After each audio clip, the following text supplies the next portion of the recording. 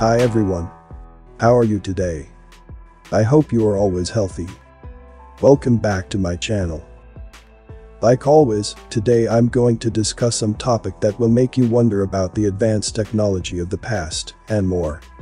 I got this on a Telegram channel called Antiquitic Research Archive. Please check the description to know more about the channel.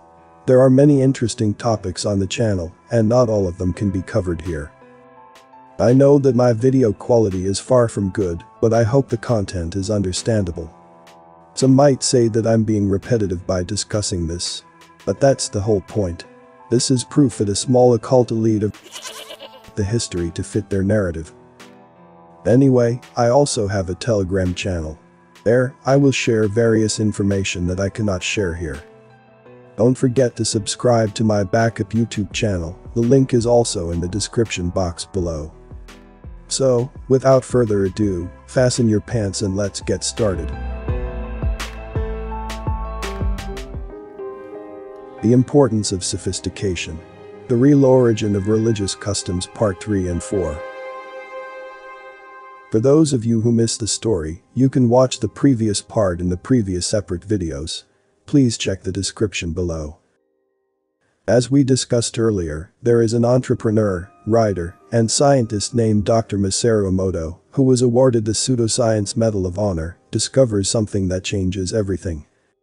His discoveries proved that the spoken word, even through multiple languages, has a clear good and a clear bad. They are not subjective or up for interpretation. Some words are positive and some are negative.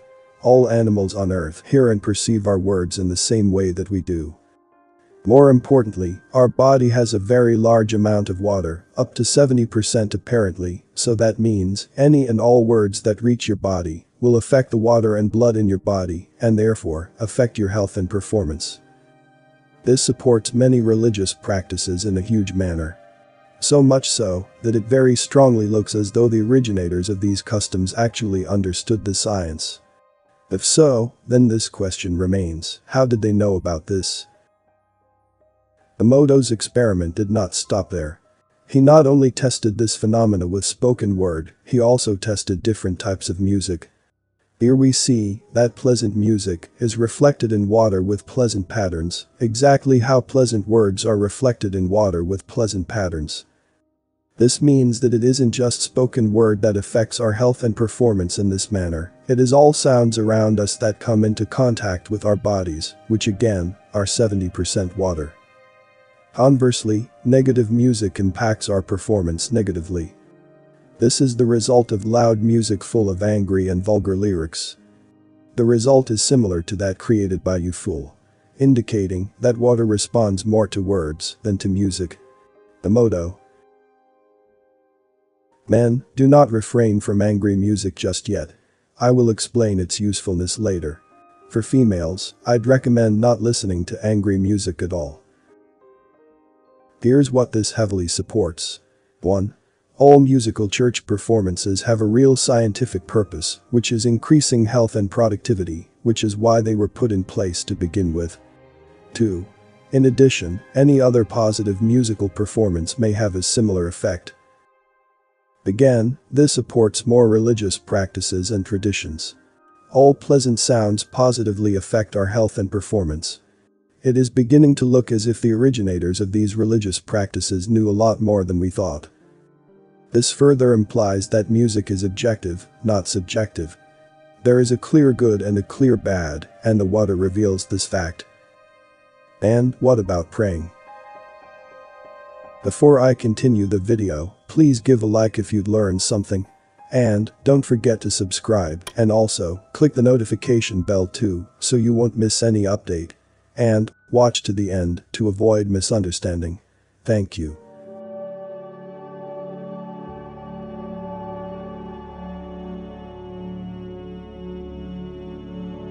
There is something extremely important that I did not yet tell you in this series. Do not ever forget this. There is technology to eavesdrop on conversations from miles away, with no microphone. With crystals. He found to his very great amazement that he was tuning not radio stations but local neighborhoods. No microphones were present. Dr. Morey's inventions, eternal lanterns. With nanotechnology. They're basically talking about injecting people with nanotechnology that will allow us to remotely monitor them. The only safe place to talk about it is far away from cell phones and other devices. I suggest going deep in the woods. We can see you, but we can't hear you yet. NWO Tech Insider. If mortal man can pull this off, you can bet your life that the creator can as well. In other words, if you believe this world was intelligently designed, do not think for a second that the creator isn't listening. Praying is legitimate, and it always has been. Anyways, it is not just sounds that affect our health, but all visuals. Every bit of light that comes into contact with our bodies affect our performance. Knowing this, here is what also supports our health in conjunction with sounds. 1. Proper attire, dress code. 2. Proper etiquette. 3. Pleasing art. 4. Pleasing architecture or design. 5. Simply smiling. As expected, this again strongly supports religious traditions. The originators of Christianity and other religions knew of this secret, and that is why they cared so much about dressing nicely, speaking nicely, playing nice music, writing in cursive, and constructing the most grand art and architecture the world has ever seen. It all points to old forgotten knowledge of water memory. It is so obvious. To think that so many of these religious practices just coincidentally happen to perfectly coincide with this new knowledge of water is preposterous. They knew about the science, and it was long forgotten until now. Think about what we have here. 1. A brilliantly designed buildings. 2. The shape also designed to resonate like the inside of a guitar. 3. Used for voice-related activities. 4. Used for prayer, spoken word-based activities. 5. Used for water-based activities. If it isn't already obvious that the original masterminds of these religious institutions knew about water memory, then you need to pay closer attention. Why do you think we love symmetry in objects? Why do we love the sounds that we love? Why do we like the look of artistic masterpieces? Most importantly, why do we love the laugh of a joyful child? Because it is naturally and undeniably pleasing. Fractal antennas work in the same manner. Because of their symmetry, the signal is greatly amplified. One could say that when looking upon a pleasing face, our happiness is amplified in our minds because of its perfection.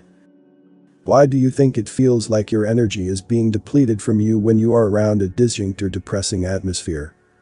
Why do you think it feels like your energy is being depleted from you when you are around depressing or disgusting people?